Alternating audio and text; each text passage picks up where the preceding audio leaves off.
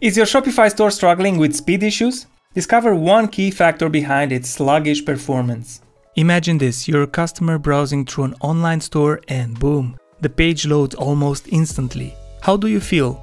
You're more likely to stay, explore, and even make a purchase, right? That's exactly what a fast Shopify store does for your customers.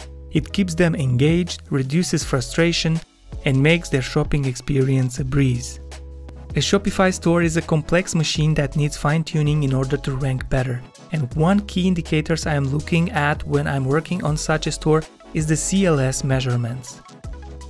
CLS is such an overlooked marker, but it has a lot of impact on the ranking Google will assign to your store. I know when you're thinking about the loading speed of a store, you might think about heavy assets that are downloaded from third-party servers, but it's not always just that. Google looks at how the elements are rendered on the page, and one thing it doesn't like is moving and shifting elements. I started working on a store a couple of days back and now the results are quite good.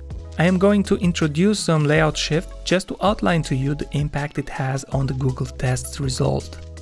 So I'm going to test this 3 times without the CLS and let the results be displayed, and then I'm going to introduce the CLS through a small script I've added.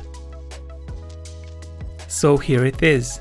This is happening with this amount of layout shift and just one element that has it. If you have multiple elements on the page that move and the measurement is higher, the score gets even lower. This is not only punished by the Google Speed score and the poor performance your customers get. If you go to your Search Console under the Core Web Vitals, you will see how CLS affects your search performance, so at the same time you are losing organic traffic. So how do you break free from this cycle? How do you get rid of this CLS?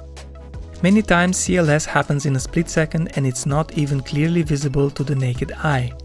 That is why some store owners never address it. Sometimes they even think that might be just a measurement error. Just a quick word, don't skip, I'll be short. My name is Cristian and I would love to make your life easier. I offer Shopify support to brands of all sizes. In case you don't want to ever edit any code by yourself and have someone do it for you, just visit shopioso.com. Now back to the video. Unfortunately, if Google says that you have CLS issues, that means you really do, and it's not a measurement error. You just have to put your detective's hat and find it. You actually have the element outlined in the Google Speed test result. If you don't recognize the element, just copy its classes, go to your page, click right, then inspect, Command F or Ctrl F to search, paste the classes in there, press return, and you will be directed to your HTML tag. Once you find it, you will have to understand what is causing it to move or shift. One common cause for shifts is when you have 2 CSS rules that are contradicting each other.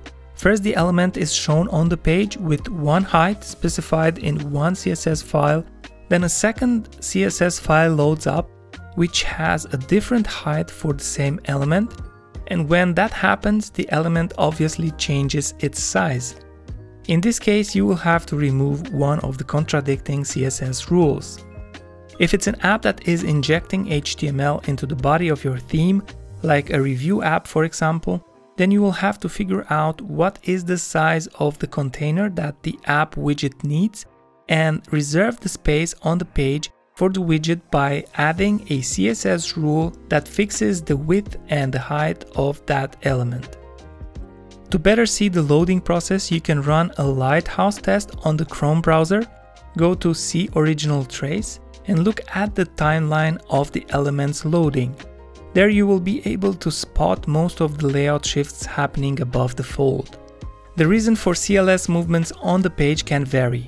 In my experience, it's either a CSS issue or a widget from an app that needs space reserved on the page, but there are other cases as well. If you need help identifying and fixing CLS or other speed issues, visit shopioso.com and contact me there. And that's it. If this was of any value to you, drop me a comment. If you want to see more Shopify videos, do like, subscribe, and I'll see you in the next one.